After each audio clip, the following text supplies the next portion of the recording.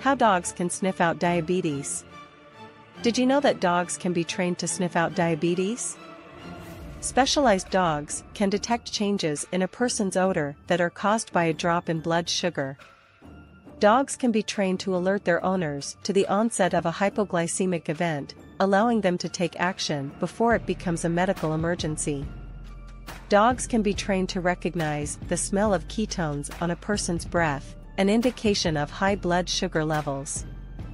Dogs can be trained to detect the smell of insulin, which can help people with diabetes monitor their blood sugar levels.